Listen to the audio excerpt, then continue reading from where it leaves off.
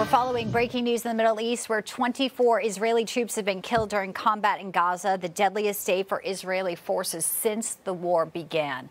Two-story buildings collapsing in Khan Yunis. The IDF is saying terrorists fired at an RPG at a tank protecting an Israeli demolition team that had planted explosives, and a secondary explosion then just leveled the buildings. Prime Minister Benjamin Netanyahu mourning the soldiers, vowing to continue forward until they have, quote, absolute victory over Hamas. Let's bring in now our experts. We have Executive Director Polaris, National Security and former State Department Special Advisor on Iran, Gabriel Noronha, with us. Alongside him, Senior Fellow, America First Policy Institute, and Newsmax contributor, Fred Fleitz. Gentlemen, a pleasure to have you both in today. Good to be here. Thanks, Bianca. We've been talking about the resolve of the IDF, these soldiers, the incredible will for them, if you will, when all the people, the reservists, came forward. To see now 24 killed, this is a huge number and a huge loss. How do you think it will impact morale, or will it just continue to bolster the mission at hand? Fred, first to you, sir. This is just horrible, and it shows that there's a lot more work to do to secure Gaza, to protect Israel's future.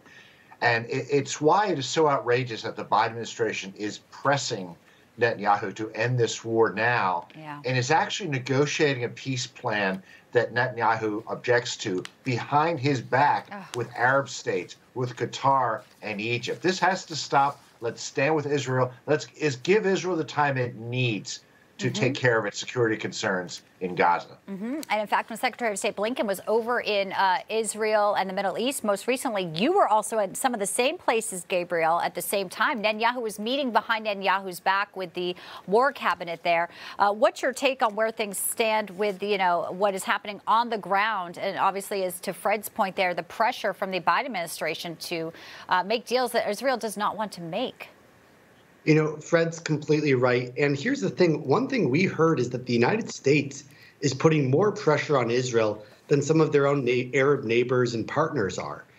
This talk about a two-state solution when one of those states wants the genocide of the other really seems rather ludicrous to me.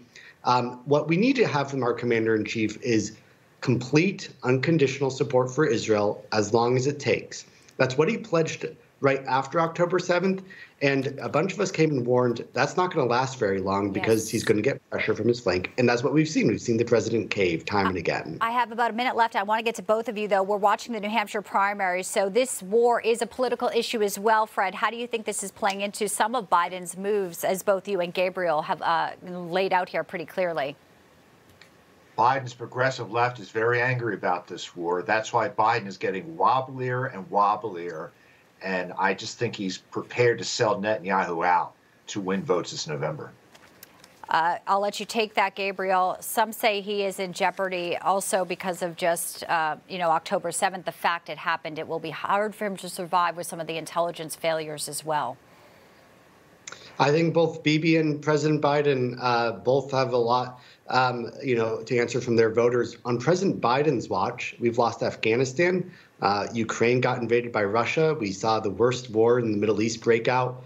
If voters are coming and thinking about their security, it's a pretty clear answer. Democrats are not going to be good to protect Americans here at home or abroad. Well, gentlemen, I appreciate your time today on the sad breaking news. 24 Israeli troops killed in Gaza. And obviously, our heart is going out to their families. And also, we have to also remember there are hostages. And there is still a big call to bring them back. Gabriel, Fred, pleasure to have you both. Thank you, gentlemen, for the analysis today. Good to be here. Great to have you. Thanks, Bianca. Thank you.